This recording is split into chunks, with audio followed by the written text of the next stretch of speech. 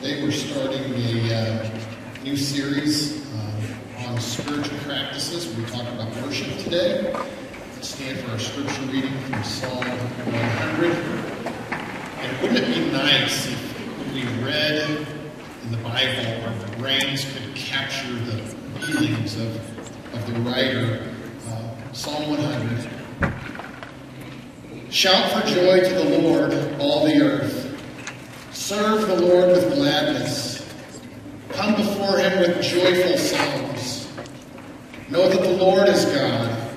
It is he who made us. We are his people, the sheep of his pasture. Enter his gates with thanksgiving. Enter his courts with praise. Give thanks to him and praise his name. For the Lord is good and his love endures forever. His faithfulness continues through all generations. Dear friends, this is the word of the Lord. May God send his Holy Spirit to bless it to our hearts as we gather in his name today. Please be seated. I want to welcome my friends from Texas and California and invite them to move back here just as soon as possible. This is not in the sermon, but it happened today and it kind of fits. So here we're preparing for this message on worship. And you know, for that really to go well, there has to be a feeling in your heart. I mean, you've got to find the sweet spots, you know. And I woke up in the middle of the night and I couldn't go back to sleep. And I got to church and my knees bothering me, and there were 13 things that were just discombobulated at church. And I was just full of stress and anxiety preparing for a message on worship. It's not a good thing. After the 8 o'clock service, someone said, "I'm sorry you had a bad morning. We still love you."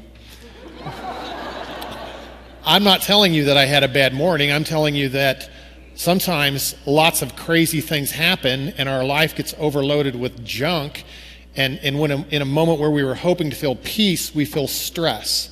And I know this has happened to you, so I'm just going to tell you what I did. And this is so very important to learn when you're just overloaded by junk, is to just stop and take a big breath and breathe in God's Spirit. Just stop and open your heart and take a big drink of his Spirit. And just spend a few moments and take in God's goodness and wonder. And so all those things can just sort of fall off and go away like they should anyway. And if we can all learn to do that, then that's enough of a sermon on worship and we can all go home. Spiritual disciplines. When I was growing up and I heard this phrase, it made me nervous because there was always someone pushing the concept of spiritual disciplines that somehow they were going to make me feel bad. By the time they were done with me, I was going to feel like a bad Christian. So if you think of some of these things, prayer and Bible study and worship and meditation and what am I missing? Journaling. Silence, retreat. There's a gazillion of them, different ways that Christians practice Christianity. Don't feel like those things are scary. Don't think of those things and feel guilty. Think of those things and hear them as an invitation for you to draw closer to God. And in this life, if we erase all the crazy things we've learned from church and all the funny things that have happened to us from church in our life and just ask ourselves, don't we want to grow closer to God? Wasn't the answer yes? That's what spiritual practices are supposed to help us do. I got an email this week from a fine member of our church, and they said, I was writing to tell you that I realized that for years I've been stuck at the visitor center of Christianity. Okay? He's writing to say that I've just realized there's so much more for me to explore in God, in Christ. And for years, I have been stuck at the visitor center. Imagine coming to church and spending morning after Sunday morning at the info desk and never checking out the classes or the rest of the building or the programs or coming into worship, or going to the mall down at Independence Center and coming in past Applebee's, to the information kiosk, and you just stay there. You never go out to the rest of the shops. You never go out to see what's out there. A lot of Christians live their lives at the visitor center of Christianity, and he was writing to say, I am letting you know that I am leaving the visitor center. I am going to spend some time trying to learn and grow and dive deeper into some of the opportunities that are out there for me in Christ. And I know anytime we can make time to do that, to look into spiritual practices, it's good for us, and we begin to understand what life is really about. Psalm 100. I hope you felt or will think more about what the psalmist is saying. Worship, it's good, it's happy, it's joyful, it's meaningful, it's wonderful. I was glad when they said, let's go to the house of the Lord. We're his people. There's just a sense of joy and hope and meaning that ought to be accompanied with our ideas or our experiences of worship. But we humans, we have lots of odd ideas about worship. You ask most people, yeah, worship is this Sunday morning thing. It's 55 minutes, 45 if you get there late, so that's okay. You know, sometimes longer if the sermon's too long. But we talk about worship as this little hour-ish thing on Sunday morning. Sometimes we talk about worship as a collection of pieces. Yes, let's see, worship. We prayed, and there was an offering. Always have an offering. There was a sermon, I think. There was some singing.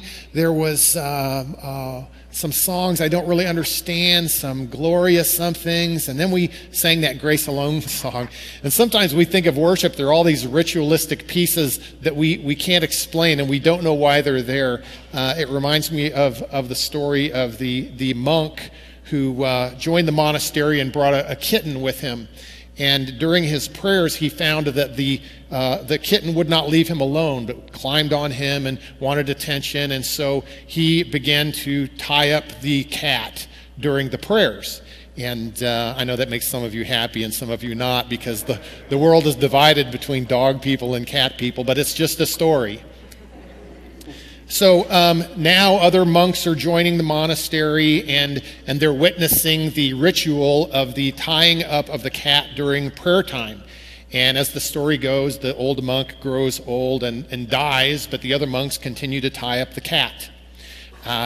Then the cat dies, and they get another cat. And now generations later, the entrance exam for each monk, they all must write a paper on the theological importance of tying up the cat for prayer time. And nobody really knows why we were doing that in the first place. This is some of how we feel about some of the things that happen at church, but all of us know it's not as exciting as a football game. And coming up pretty soon, the Chiefs will be playing at noon, and we'll have scant crowds. And I've learned that at Woods Chapel, even if they play at 3 o'clock, our folks will miss church. Well, I had to tailgate. Well, what time do you get out there? 8 o'clock, 3 o'clock game. Sunday night, a 6 o'clock game, right? They're not at church. Well, we had to tailgate. I know. We were out there all day, but that's okay. Bill Carpenter, Bill and Pam were in Paraguay for a few years, and one of the things that he noticed in Paraguay were the beautiful churches, open doors, priests standing out there waving people in, and he said he'd go and look, and there'd be 6 or 8 people in a building like that. Then you go to the dilapidated, falling apart soccer stadium, which holds 12,000 people, and it's packed. And they have to put up fence and barbed wire to keep the excited fans from charging the field. What would it take for us to feel about God the way we feel about sporting events? Is it possible that there's a place of joy and hope and enthusiasm inside of us that would teach us that real life isn't about sports? Because sports let us down. Let me tell you something. I'm predicting the Chiefs are going to let us down. But God will never let us down. In our good times, in our difficult times, He is with us. He cares for us so very, very much. Well, because of all of these human experiences, we tend to see God as outdated, boring, hard to relate to, I know a lot of folks that just feel like they're kind of going through the motions, wondering where the real life is. There is real life in this faith. Sometimes we get stuck thinking about buildings, and we come into a place and we love the windows or the vaulted ceilings or something. And I think it was after the tornado in Joplin, my son and I were driving down the highway, and he says, "Dad, what would happen if the church was destroyed by a tornado?" And usually I'm not ready for what my kids say, but I was ready this time, and I said, "Son, the church won't be destroyed by a tornado. The building might be destroyed by a tornado, but the church is the people." And they'd bring in a tractor and they'd scrape the pieces away, and out there in the parking lot we would have service. And we would hold hands and sing, and we would praise God. And Scott, that might be one of the most meaningful services that you had ever been to in your life, because all we had was our hearts and our Father. And we saw a lot of this after Hurricane Katrina. There was a lot of pictures like this where churches were completely wiped out. And the pastors would gather, and the people would sit in folding chairs, and the pastors would remind them of the hope that we have in Christ. It just takes you down to the very root of your faith when we lose all of these dressings and accoutrements. I visited several churches in New Orleans. One in particular, it was a church about our size, and there were holes in the roof, and there had been 4 feet of water in the sanctuary, and the pews had popped loose and floated around, and all the woodwork, it was just muddy and disgusting. And the pastor showed me the inside of their building and said, well, they hope to rebuild it, but right now they just finished a room in their fellowship hall smaller than one section of our pews. And I went to worship that Sunday, and it was full of little metal folding chairs, the kind that nobody wants to sit on for very long. And when time for worship to start, they were all filled. And the choir came in, and they shuffled their feet, and they sang to the glory of God, and they sang of praise and how we're getting ready to praise God. And you could just feel the electricity in this little tiny room where this remnant of the church gathered to worship. And I was so impressed that day that besides the regular offering, Sunday offering, they took a special offering for people in their community that were really hurting. You know, for $1, you could buy someone a lunch that's at the tent camps, at the homeless camps. And so I would say to you, sometimes to scratch all of this stuff away and really look at what's really there, it's something deep, deep within our hearts. Well, I read some good stuff last week about worship, and one of the guys I was reading said that one of our misnomers is that we will say worship starts at 11:15. Well, tell me about worship at your church. Well, it starts at 11:15. And he said, no, worship doesn't start at 11:15. Worship started at creation. When God began making things, those things started praising him. And now, for all time, angels and spiritual beings and people that have lived and died, they've been praising God constantly. At 11:15, we just join in. We just lend our hearts and our voices to a song that's being sung since the beginning of time. And when we leave here, it doesn't end, it just continues. We just became part of it for a moment. Worship is this thing that is much, much bigger than just what we do on Sunday morning. Pastor Sean sent me some of his favorite quotes about worship, and one of them, a woman wrote that she thought it was humorous that sometimes people would wear felt hats or straw hats to church in the old days and just kind of dressing up with an Easter hat or something. And her contention was that when we come to worship, we should wear hard hats. We should wear motorcycle helmets. The ushers should be carrying life preservers to pass out to people, and we should be lashed into our pews because this is the place where maybe today we will encounter God. This is the place that maybe today I will hear something that will radically change my life. Don't we come in the door hoping that today is the day and this is the time that God might do something within me? So hold on. Let's see who God is. Let's see what God has to give. What is your experience of worship? What is your hope when you gather in this place? Worship is more than a sum of its parts. Yeah, we prayed and we sang and there was a sermon and there was a this. Most of us, 3 days from now, you won't remember the hymn. In fact, I bet a lot of you, if I asked you to raise your hand right now, you wouldn't remember the hymn, right? Choir? Thank you. Because I wasn't finding it, okay? No, I'm just kidding. I knew that. But we'll forget. We won't remember the hymn. We might not remember what the special was. We might not remember what Joy played. We won't remember what the prayer was about. But we'll have a feeling later this week about what church was like on Sunday morning. We'll have a feeling of how this made us feel. And you know, there are lots of churches out there that are sending people out of church feeling bad. You're bad, you're no good, you're going to hell.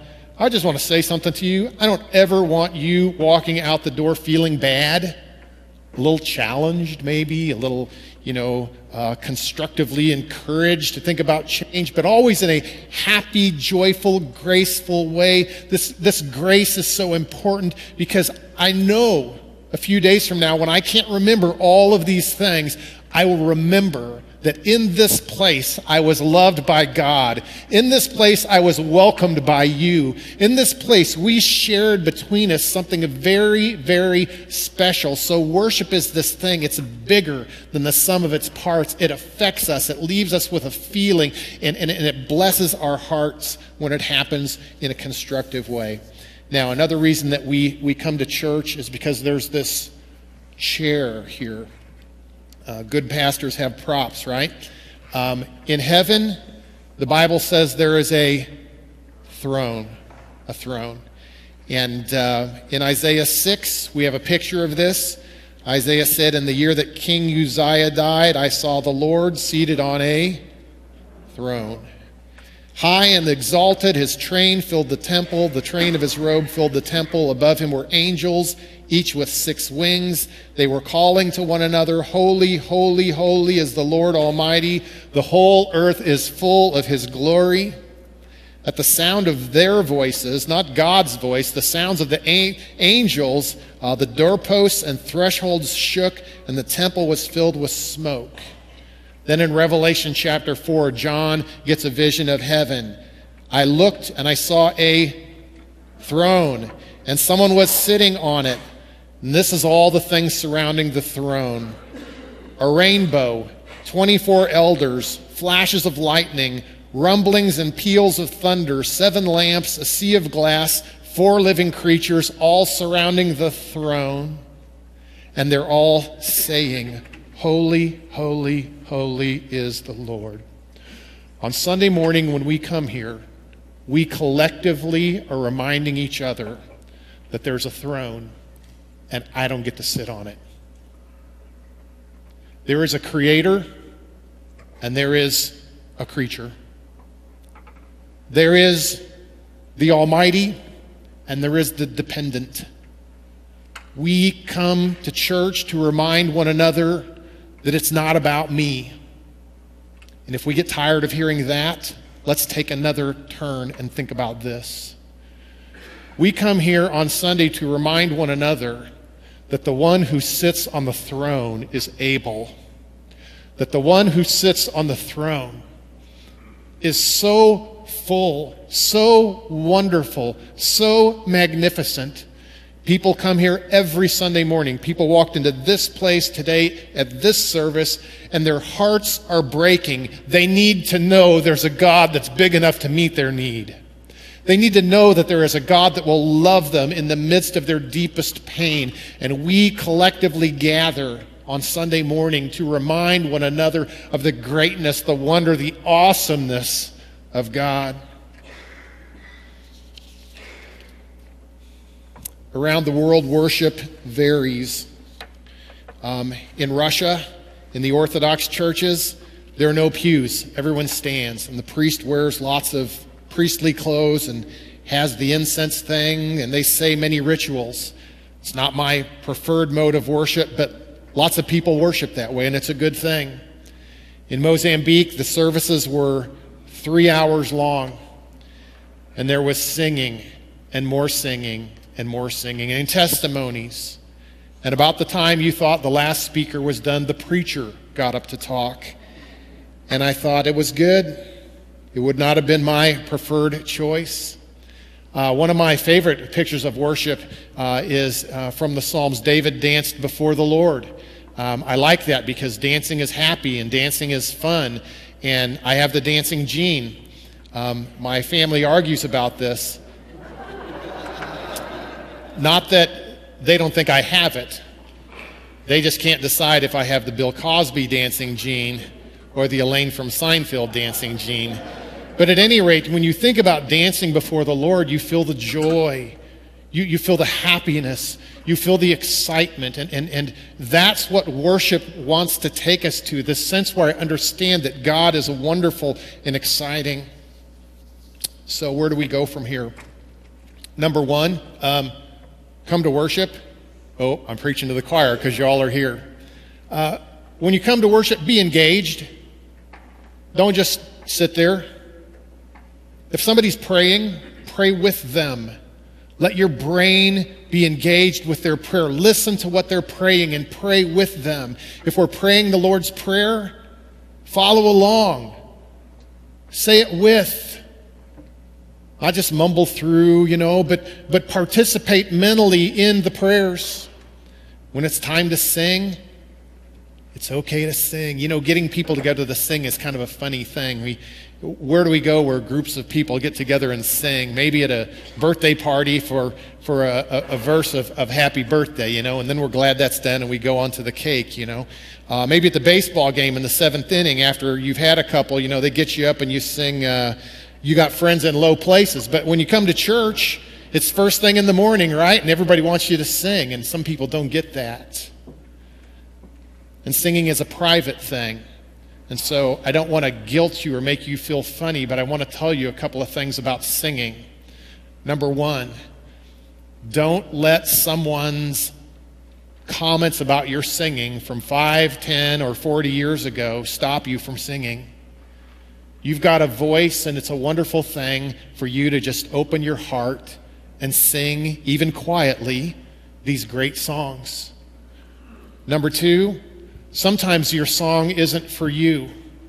The people that have come here today and their hearts are breaking and they're just crushed and down in their heart, they can't muster a smile, much less a song. Your song is for them. And collectively, as we raise our voices and begin to sing how great thou art, those people who are just barely here, just shells of themselves because they're dealing with some illness or some brokenness in their family, you provide the song for them. And see, collectively, we can do so much to bless one another as we're praising God. The sermon, I hope you find one thing to take with you. I don't expect you to remember the whole thing, but I hope you find one thing to take with you, because ultimately worship is out there. It doesn't end at 12 o'clock or 12:10. It's out there. It's 7 days a week. I was reading this author was writing about how we misspeak when we talk about the church and theology. And he said one example of that is that when we say we want to enter the presence of God, or we hope to enter the presence of God, he said, you are in the presence of God. You don't get to enter the presence of God. If you're alive in this world, you're in the presence of God. David said in Psalm 139, where can I go from your spirit? Where can I flee from your presence? If I go to the heavens, you are there. If I make my bed in the depths, you are there. Romans 1:20. It's a very interesting passage. Since the creation of the world, God's invisible qualities, his eternal power and divine nature have been clearly seen, being understood from what has been made, so men or women are without excuse. What does that mean? Every single day when people wake up and step out of their home, their apartment, their tent, or wherever they live, their hut, they step into a world that is screaming to them about God's presence, that is reminding them of God's love all around them. We can't escape from it. It's out there. It's in here. It's everywhere. The trick isn't to enter in. The trick is to wake up and realize what's already there. to wake from our slumber and become aware of what God is doing out there, to see and understand that God is alive and active in this world, to learn to see it and say thank you. Then worship is something that's not just here, it's out there, and it's all the time. It's going on all the time. I asked some of the services, and I will issue this challenge to you, and I'm not going to give you Labor Day off. What would happen if every day this week you looked for 10 things to be thankful for and just offered 10 prayers to God, spread them out during the day? Lord, I'm thankful for this. Gosh, just to talk to God 10 times during a day would be more aware than so often we are. We can't enter the presence of God. You're already in the presence of God. How can we open our hearts to see? But the moment that we do, everything changes. So I encourage you today to look and see what God has already done, to open your heart, to open your eyes, to let your heart be filled with thanks and joy and worship. Let's pray.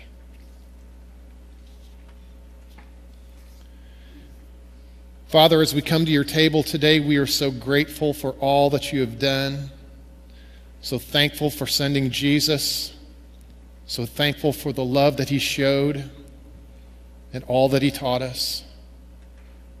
We thank you for his suffering and death, for it has opened the way for us to be restored in our relationship to you. As we come today and receive the bread and the cup, bless the elements. Let this be a sacred time with you at this table. And so come meet your people, bless them and fill them. In Jesus' name, amen.